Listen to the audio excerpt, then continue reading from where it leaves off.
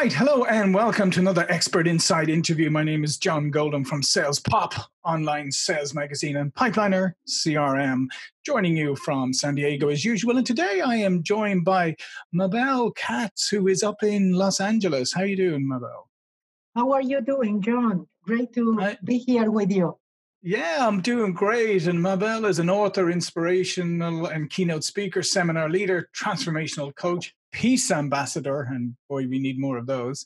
And today we're here to talk about Mabel's new book, Zero Frequency, the easiest way to peace, happiness, and abundance. And who doesn't want that? Yes. So, Mabel, do you want to just start off, give me a little background as to why you wrote this book and where the ideas came from? Yes, so I'm originally from Argentina. I've been living in Los Angeles for the last 36 years.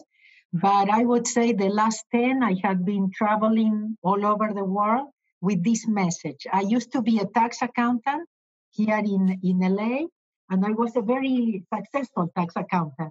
Right. But one day I woke up, like I said, my oldest son talked to me angry, the way I used to talk to him, and he woke me up. So I started my search for happiness and peace. Abundance I had, but I was lacking peace and happiness, and I realized I was looking for it in the wrong places. So I started my search. I discovered spirituality has nothing to do with religion. Yes, no, please do not confuse. So it is about finding that everything that you need is inside of you, and that happiness and peace, you can only find it inside, and it doesn't depend on your success or how many houses or how much you have in the bank. So what does zero frequency mean? Okay, so zero frequency means to be at peace no matter what is going on around you.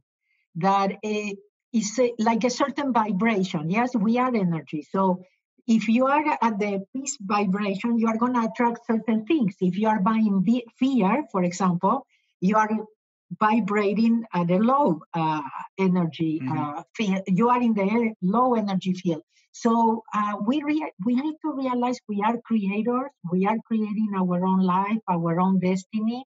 It depends on our decision. So maybe I feel the fear, but I do it anyway. I take action instead of sitting with the fear, or instead of blaming and complaining, I take 100% responsibility. So now I am the powerful one. I created it, I can change it. Yes, otherwise we are always blaming and waiting for something to happen outside of ourselves. Yeah, so I mean, I think that's one of the biggest things, though, is that concept of accountability, because most people, when you ever say to people like, accountability, they go, yes, accountability is absolutely critical. But they always mean it about other people, right? Holding other people accountable. It's rarely do they sort of realize that it starts with themselves. Yes. Well, I found out that when I change, everything changes, not the other way around. I am a peace ambassador, and my World Peace campaign is peace within is world peace. Peace begins with me. So if we don't find inner peace, there is no way there will be world peace. And we have to get that, and we have to get how powerful we are. So let me tell you, this is based on Ho'oponopono. I don't know if you heard of it before, but Ho'oponopono is a very ancient Hawaiian art of problem solving that tells us that there is nobody out there doing anything to us. That everything is memories in our subconscious mind. Like life is the monitor, or when you go to the movies, if you remember, those days. So the movie is a projection, yes, it's not there. So we have to realize that we do have the control of the delete key. And the moment by moment we are choosing. So we are choosing to talk to the monitor or take responsibility. I'm sorry for whatever is in me, or that doesn't work for me, I delete. We do it very easily with just repeating thank you, I love you, just stopping the stories, stopping the conversations that we have with ourselves, yes? And the stories that we create. So that brings you to zero. That brings you to present. It has the forgiveness including, because why? If you don't forgive, you live in the past. And you are with that person that you don't want to let go. So it is about letting go. And I have to tell you something that I found out in Japan. In Japan, they told me why when I did business presentations, I didn't put based on Ho'oponopono, or I didn't say it was had a spiritual component. And I said, in US, nobody would hire me because they think spirituality is the same as religion. And they told me, in Japan, we wouldn't hire you unless we knew it has a spiritual component. Because in Japan, we know that the foundation of any successful business is spirituality. Mm-hmm. So Zero Frequency, it's a book that is more for mainstream, for intellectuals. I can still relate to intellectuals. I am coming from the business world. I was not a believer. I didn't believe in anything.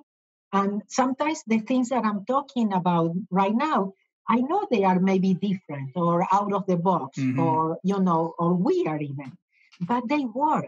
I saw them work. I saw them working, even representing people before the IRS, and defending clients, and getting refunds for them. So I saw how this can work, when you take responsibility, when you become humble, and even children, a child again. We have to become children again. So what was it like when you started this process yourself? Because this is what I think with most people, right? Most people would look at something like this and they would say, yeah, sounds great. I would love to get there.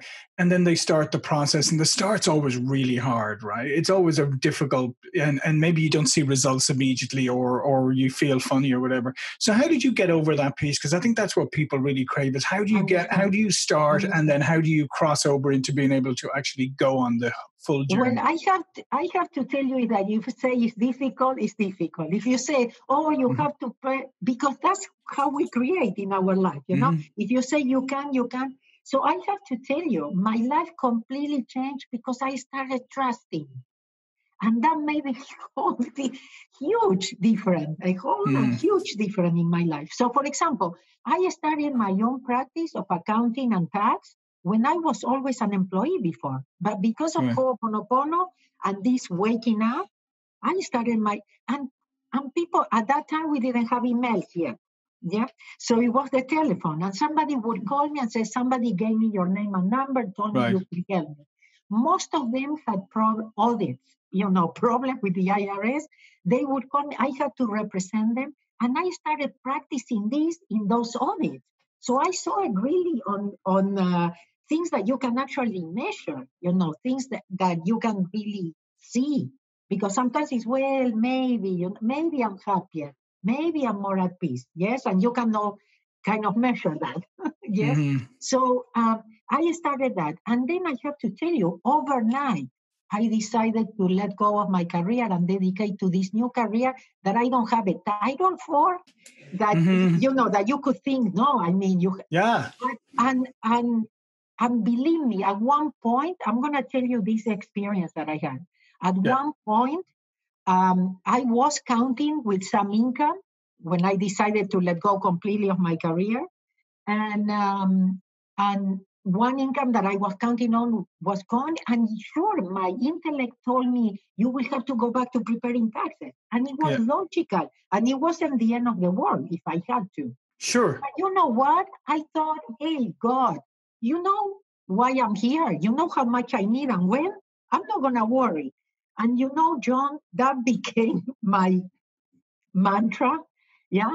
So it's not like I didn't worry anymore. But every time, but when you are conscious, you don't buy certain things. Yeah. You have you have free choice. So in that moment, instead of buying into the story that this was telling me, instead of going into the fear and the worry and what I'm going to do, I would look up and say, I'm not going to worry, like a little child. You know what happened, John? I started receiving emails. I'm a self-published author, okay? I started receiving emails from China, from Korea, from Japan. They wanted to buy the copyrights of my books, okay? And they would advance money. I would start I started receiving invitation from different parts of the world to come to speak, and they would advance money, as part of the contract. Yeah. I always had the money. I didn't have to fire any employee. I was able to hire, but because I decided not to worry, not to think about it. Yeah. And one of the things you talk about is the perfection of your subconscious mind, right? So obviously a lot of what you're talking about here, in order to make that transition, you have to really tap in and reorient maybe your subconscious mind so that it doesn't fill you with the fear and the anxiety. Yeah. So you talk to it and you say, thank you, but I'm busy, or enough. Or you Right. give them certain times. I don't know if you ever heard to Dr. Jill Bolte Taylor. I love her book, My Stroke of Insight. She had a stroke on the left side of Right. the brain, and she had to kind of re-educate herself on everything. And one of the things that she talks about is that's what she says. She gives time to the mind, actually, to talk, to vent, 9 to 9:30 in the morning and 9 to 9:30 at night. And if he misses it, he says, sorry, next. So you have to, in that moment, you have to take control. You think you are in control now. But if you are more conscious and you are aware, you will see the signs. Things are going to start coming to you. We are so used to pushing. We are so used to, I have to do it alone. I'm alone. I'm a victim. I have bad luck. So Right. keep repeating that. You will make it a reality. Life will confirm that you are right.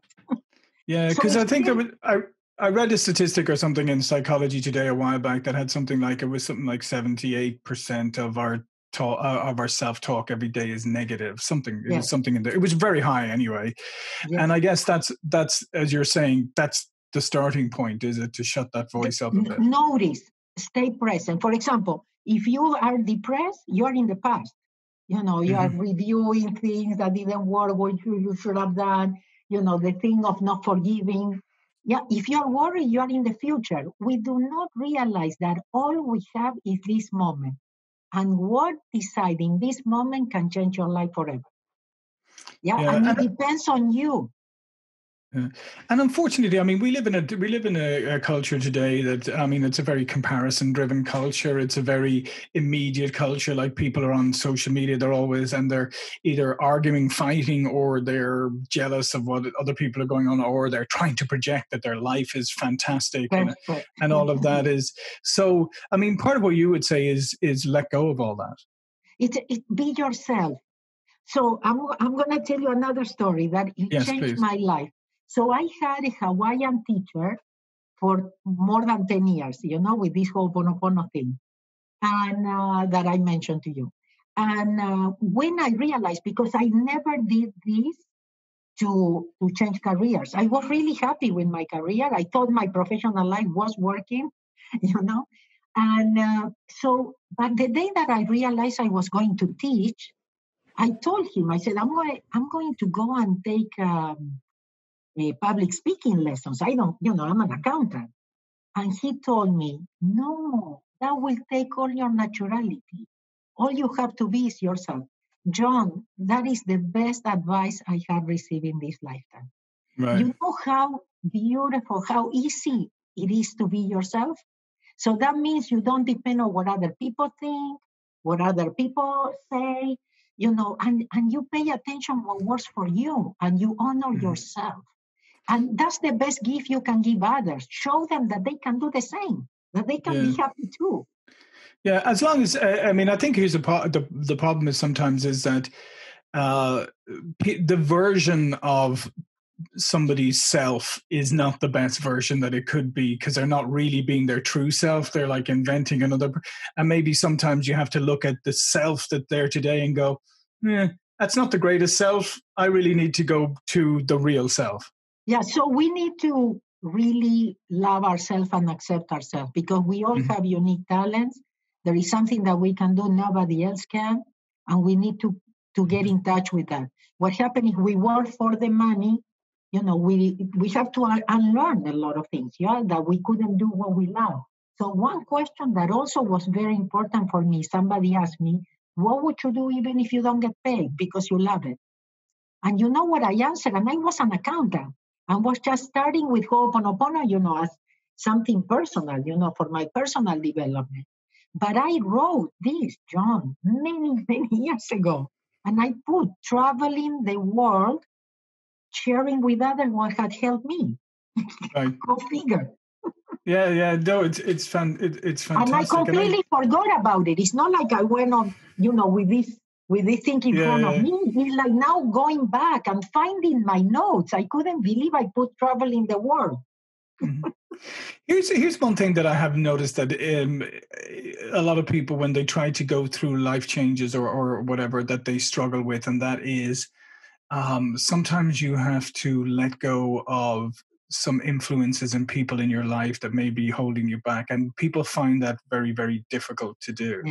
Yeah, because but you need to realize that codependency is not good either. It doesn't make you happy anyway. Yes, it's the same with relationship. You don't have a relationship, you want one.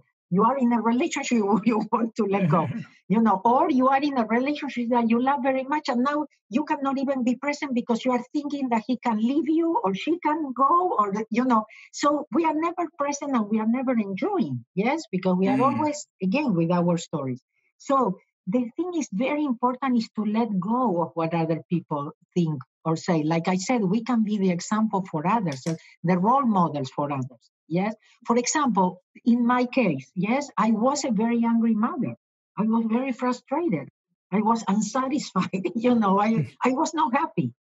So instead of going back and regretting and feeling guilty, even though that I asked forgiveness to my children, many times, but the thing is to be able to show them how a person can change and to show them that they can be happy. For example, I love to work with young people because I like to shake them and say, you can be happy now. Don't waste your time like we did, Don't go around circles to come back to see that actually everything that you needed was inside of you. Yeah, and I think that's such a critical point. And I think people, like I said, people struggle with it sometimes, but it's like you have to ask yourself about what you really want, and about, are the things surrounding you supporting that or detracting from. And if they are, and it may not even, you may even have to separate from somebody who, it's not even their fault. It's just the way that you No, it's your choices. Yeah. No, you cannot blame anybody. Yeah. People could have said or done things to you, but that is not the problem. It's your reaction to the problem, the decisions that you made. Because now you decided to see yourself as a victim. You decided. I mean, they said pain is inevitable. That's part of life. Things are going to happen because they help us to grow. But suffering is pain is inevitable. Suffering is optional.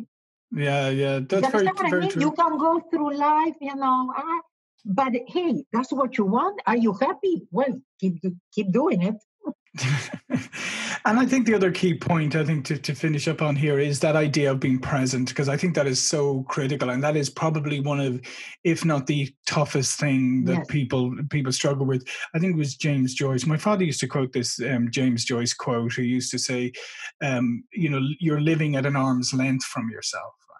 If you're not in the present, if you're not in the moment, you're living at an arm's length from yourself.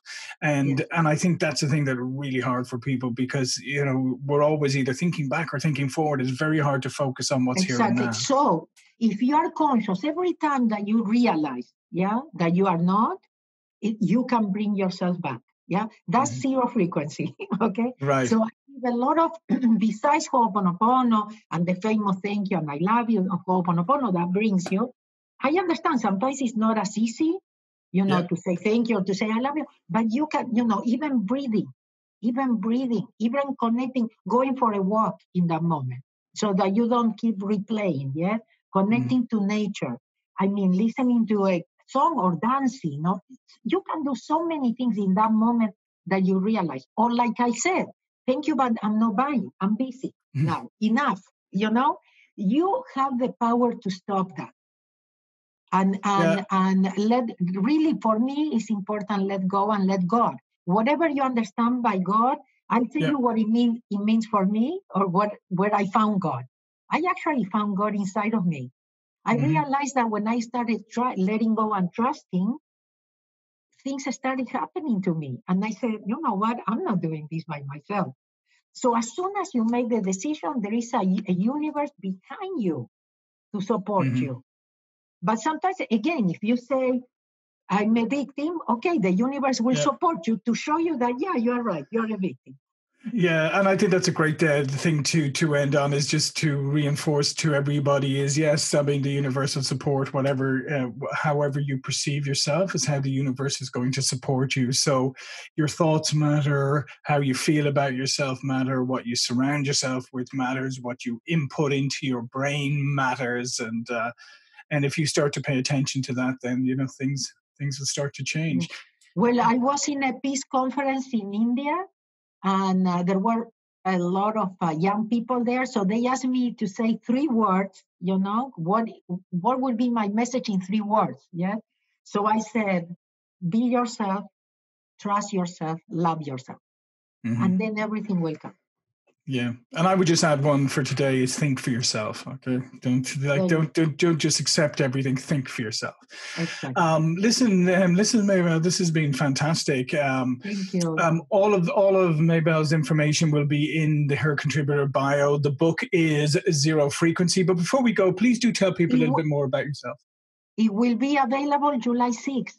July 6th, it's coming out. That's right. The book's July 6th. So mark that on your calendar. I think this is a fantastic, a fantastic book. Actually, if you buy it that day, you help me too. Yeah, there you go. Buy it in Amazon. Yeah, exactly. Help it go. So fantastic idea. Before we go, Mabel, do you want to add anything else? Tell people a little bit more about yourself. I'll tell you one thing that it changed a couple of things. It changed my life. Okay, so if I don't forgive, I'm hurting myself. I'm not hurting the person. Okay. What is important is what I think of myself, not what other people think of myself. Right. And we have everything we need inside of us to change our life. We don't depend on anybody or anything outside of ourselves to be happy, to be at peace.